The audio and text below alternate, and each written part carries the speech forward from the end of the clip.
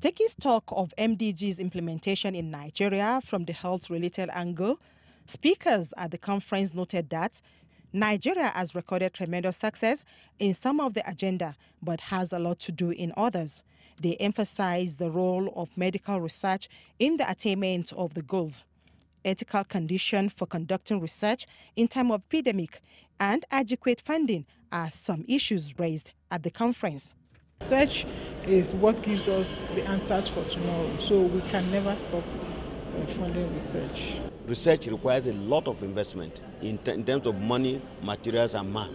But there is no serious commitment to research in Nigeria. Dr. Nkiruka Odunuku delivered a lecture on the interplay between non-communicable and infectious diseases, developing countries, challenges, and prospects, while Professor Rob Murphy, a professor of infectious disease from Northwestern University in Chicago, lauded Nigeria's successful fight against Ebola. The Nigerian Institute of Medical Research is the foremost and oldest research organization in Nigeria. Its responsibilities include conducting research into diseases of public health importance and developing structures for the dissemination of research findings. In Abuja, Rashidat Mustapha Olagunju, NTA News.